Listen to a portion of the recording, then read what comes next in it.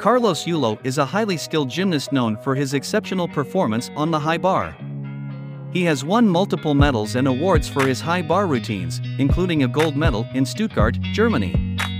To achieve such impressive results, Carlos Yulo likely has a rigorous and intense training routine for his high bar skills.